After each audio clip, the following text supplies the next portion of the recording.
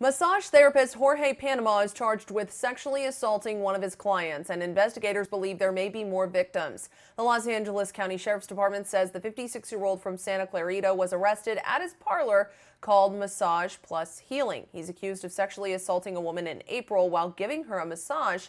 He was arrested in October 2018 over similar allegations, but investigators say they didn't have enough evidence at the time, and the DA's office declined to file charges. If you have any more information, call the Sheriff's Department Special Victims Bureau at 877-710-5273. Katie Johnston for CBSN, Los Angeles.